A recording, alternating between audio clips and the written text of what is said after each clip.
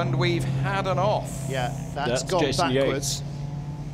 Oh dear, slight damage at the back. Yeah, looks like it, doesn't it? That's on Woodcote. Woodcote, yeah. Yeah, so spun it, looped it, round it goes, and did it make the barrier? Yeah, it did with the right rear. Sorry, I think I just put it onto the grass. There's no way you're going to get through there.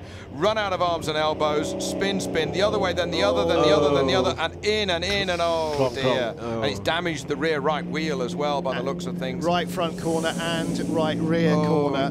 Painful to see, but yes. Another car that was lost many years ago, competing in the Cuban Grand Prix, where Juan Manuel Fangio was kidnapped and vanished then in Cuba, and found by, of course, Colin Crabb.